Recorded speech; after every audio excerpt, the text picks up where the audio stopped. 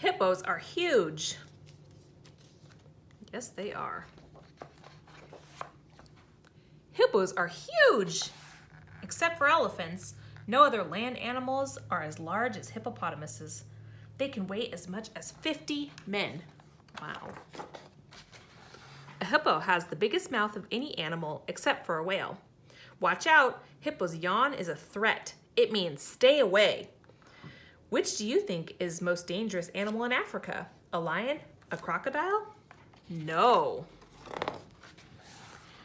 Would you believe that the hippo is the most dangerous animal in Africa?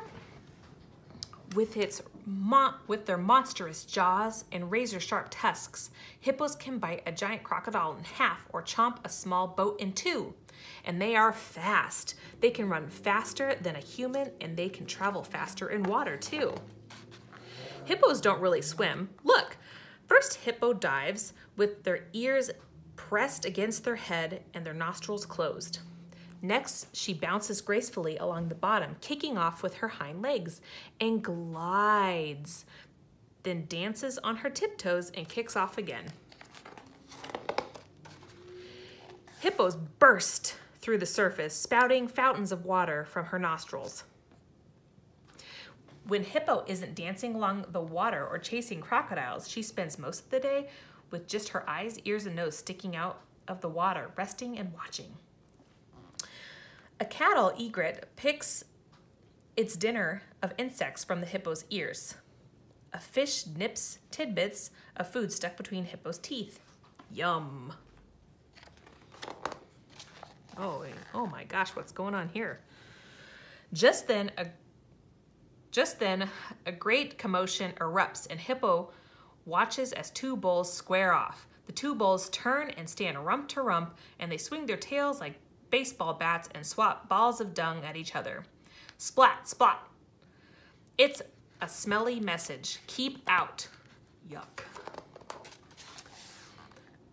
When this doesn't work, the defending bull yawns to show off his powerful tusks and then pounces with a great roar and attacks with giant jaws.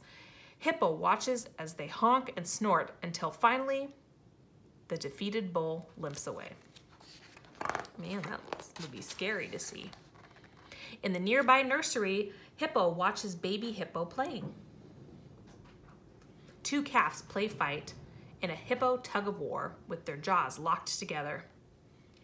Soon it will be Hippo's turn to mate, and in a few months she'll have a baby of her own.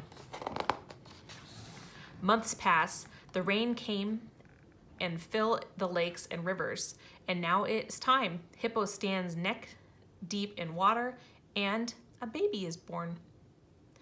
Baby Hippo paddles to the surface, and his head pops up for his first breath. Then he dives back down and nudges Hippo's teat for her milk. A few weeks later, Hippo and her calf join the nursery and wallow in the mud. They snuggle together and gently lick and nuzzle each other. Though baby Hippo looks tiny next to his mother, when he's 6 months old, he will weigh 500 pounds. Hippos are huge.